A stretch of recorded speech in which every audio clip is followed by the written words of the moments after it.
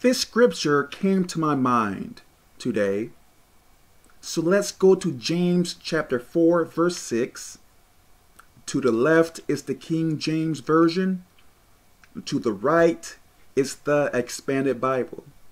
But he giveth more grace, wherefore he saith, God resisteth the proud, but giveth grace unto the humble. So what does grace mean? Let's look it up. The free and unmerited favor of God. So God's favor, as manifested in the salvation of sinners and the bestowal of blessings. So the main part you should look at, the free and unmerited favor of God. Okay, let's look up the word proud. Having or showing a high or excessively high opinion of oneself or one's importance. So you are believing that you are more than what you truly are. You see yourself as this goddess or this queen or this whatever, so your thoughts of yourself is so high and you don't see yourself for what you really are. So you are prideful. Believing that people should cater to you as if you are some type of god. Like you are not really concerned about other people. You are concerned about only or pretty much how people are treating you. Like you are first in your life. Everything, you come first in everything, or try to make yourself first. You are not humble. Let's look up the word humble. Having or showing a modest or low estimate of one's own importance. So as you can see here, humble and proud are opposite. So you don't want to be proud or prideful. What you want to be is humble.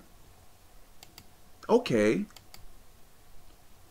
But he giveth more grace, wherefore he saith, God resisteth the proud. So if you are prideful, as you can see here, this is saying God is coming against you. Kevin, why are these bad things happening to me in this life? Well, you have to ask yourself, are you prideful? If you are, here is your answer. So this is saying God is against the proud, the prideful, and against people in sin. So think about it. What can you do if God is against you? What can you do? What can you say? How can you get out of your troubles if God, the creator of all, is against you? You can't do anything. You are only going to fail if you continue to disobey God. So this is saying God is against the proud. Okay, but giveth more grace, but giveth grace unto the humble. So if you want mercy from God, if you want grace from God, what this is saying, you have to be more humble.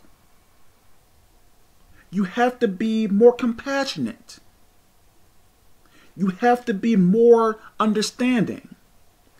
You have to put people in your life first, then you. If that makes any sense. So first God, then other people, then yourself. So try to place yourself last. So worry about your needs last. Worry about what you can do for people, what you can do for God, not yourself. So if you want more grace in life, if you want more mercy in life, be humble. Place yourself last. Think of your needs last. When you show people mercy, mercy is going to come back to you. If you think about self all the time, curses are coming your way. Please listen. Let me stop here. God bless you.